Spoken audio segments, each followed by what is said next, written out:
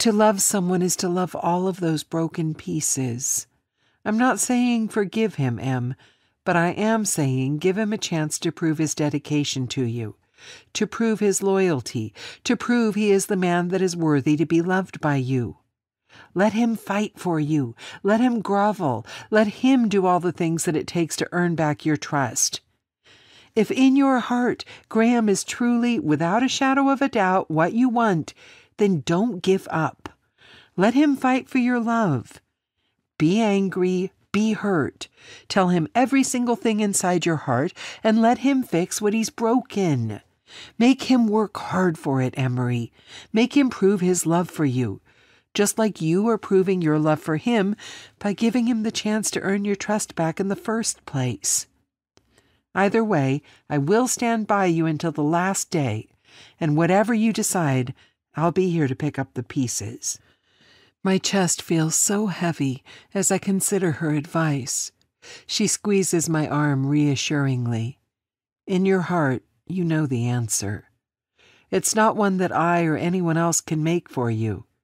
It's you, Em. I'm here for whatever you need. If you want to cry, if you want to scream. And like I said, I'll slash his tires with you if that's what you want. Your brother is rich enough to pay our bail. I laugh, shaking my head. Okay, now you sound like me. Grinning, she shrugs. Gotta do what I gotta do for my girl.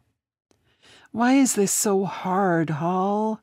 Even if I can forgive him for being dishonest and breaking my trust, he's still moving across the country, not down the road or even to the town over. He's moving to the other side of the country, thousands of miles away, while I'm here with our daughters. People do have long-distance relationships, you know. We live in the age of FaceTime, email, and text. But I get it. I don't know, Em. I think both of you will have to make sacrifices that aren't easy if you want to make this work. You have 2 babies together. Unfortunately, no matter the outcome of your relationship, you will have to work together to raise Quinn and Charlotte. Meaning, I'm going to have to give up my job, or he's going to have to give up hockey in order for this to work. And it seems like those are the only choices, if I decide to give Graham another chance.